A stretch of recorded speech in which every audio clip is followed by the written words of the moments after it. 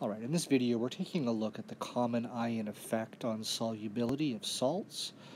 This is a topic in the solubility equilibrium unit for grade 12 chemistry. The effect, as we'll see in a little bit, can be explained using Le Chatelier's principle. The common ion effect says that if you're trying to dissolve a salt in a solution that already contains a common ion with the salt, then the solubility is going to be lower than if you were trying to dissolve that same salt in pure water. Okay, we'll see what we mean by common ion in just a moment in this example. So we're going to compare the solubility of magnesium hydroxide. We're given its KSP value at 25 degrees Celsius. We're going to compare the solubility in pure water versus its solubility in a 0.1 molar sodium hydroxide solution.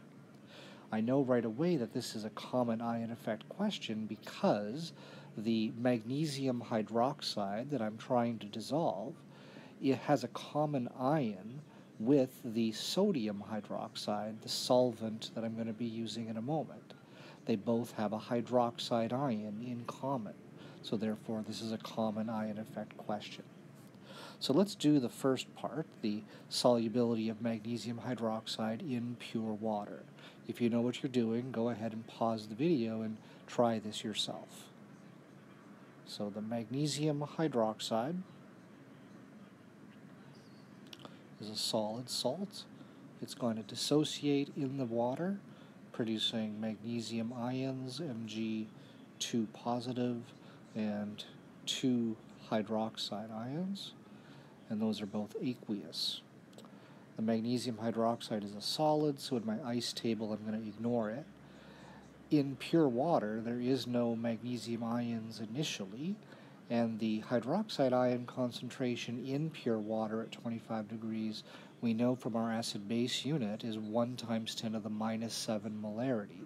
That's such a tiny number that we're going to go ahead and say that it's essentially 0. Now, as the magnesium hydroxide dissolves, the magnesium concentration will increase, and we'll say it increases by S, and then the hydroxide increases by twice as much, 2S. So in the saturated solution at equilibrium, we have S and 2S, the concentrations of the two ions. We can now say that the KSP for the salt, solubility product constant, is equal to the concentration of the magnesium ion times the concentration of hydroxide squared, and that's going to equal, putting that algebra in, S times 2S squared, which gives me 4S cubed.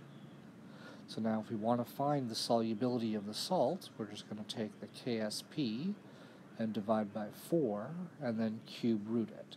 So we'll take the cube root of the KSP, 5.6 times 10 to the minus 12, and we'll divide that by 4. Alright, so cube root, I'm using the calculator here, 5.6 times 10 to the minus 12, divided by 4, and then the cube root of that answer is 1.1 times 10 to the minus 4 molarity. So not surprisingly, the solubility of the salt is pretty small. It's not surprising because the KSP was small. So 1.1 times 10 to the minus 4 moles per liter is the solubility in pure water. So now let's go ahead and recalculate the solubility, but this time not dissolving it in water, but dissolving it in 0.1 molar sodium hydroxide. Alright, so let's page. So we're going to start with the same equation and the same balance, and same ice table basically. So we have magnesium hydroxide, solid. It's going to dissociate as it dissolves into magnesium 2 positive and 2 hydroxide ions. Those are aqueous. Solid we can ignore. There's no magnesium present initially in the 0.1 molar sodium hydroxide. However, there is hydroxide ion present. The 0.1 molar sodium hydroxide has 0.1 molar sodium, but it also has 0.1 molar hydroxide. And that's what makes this a common ion effect question, because the hydroxide ion that's in the magnesium hydroxide was already present in the solution as we're trying to dissolve the magnesium hydroxide. We're going to see now what's the effect of that on the solubility. So now as the magnesium hydroxide dissolves, the magnesium will increase by S. The hydroxide, which had 0.1 molar concentration from sodium hydroxide, is going to increase as the magnesium hydroxide dissolves. So in the saturated solution, we'll have S, the concentration of magnesium, and we'll have 0.1 plus 2S, the concentration of hydroxide. So setting up our KSP expression, we get 5.6 times 10 to the minus 12, the KSP value, was equal to S times 0.1 plus 2S squared. Now when you look at that algebra, it's kind of daunting, because if you square that binomial, you're going to get a quadratic trinomial, and then when multiplied by the S, that'll lead to a cubic equation. So you definitely don't want to try to expand this, because it's going to lead to an equation which is not solvable, okay? So let's instead, if you have a graphing calculator, you could use your solver, or we can use the assumption method. We can say, since the KSP is small, we'll assume, in this case, that 2S is much less than 0.1. If I make that assumption, then I can ignore the 2S in that bracket. So we get 5.6 times 10 to the minus 12 is equal to S times 0.1 squared. So now when you divide both sides by 0.1 squared, we get 5.6 times 10 to the minus 10 is the solubility. Now normally I would go and calculate a second value. We would cycle that first approximation through and get a second S or a third S, but that is such a good answer. We assumed that 2S is much less than 0.1, and therefore we found that S is 10 to the minus 10.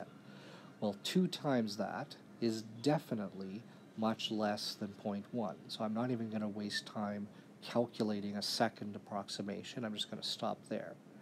So notice this solubility, 5.6 times 10 to the minus 10 moles per liter, and compare that to the solubility that we had just a moment ago in pure water.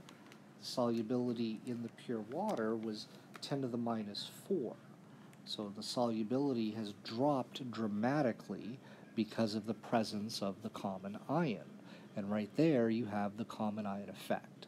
The solubility in a solution where there was already a common ion is much lower than the solubility in pure water. Now let's just very quickly explain why that is. The answer is Le Chatelier's principle. Okay? If you look at our balanced equation up above, we've added the 0.1 molar hydroxide. In the original question, when we were dissolving in water, there was no hydroxide initially. What does Le Chatelier's principle predict would be the effect of adding in that hydroxide from sodium hydroxide? Well, if we add hydroxide, the system's going to try to get rid of the extra hydroxide. To get rid of that hydroxide, the equilibrium would shift backwards towards the solid magnesium hydroxide.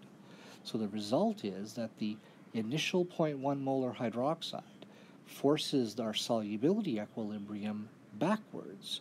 So in the end, we don't find that as much salt has dissolved. The solubility is now 10 to the minus 10 instead of the 10 to the minus 4 that it was in pure water.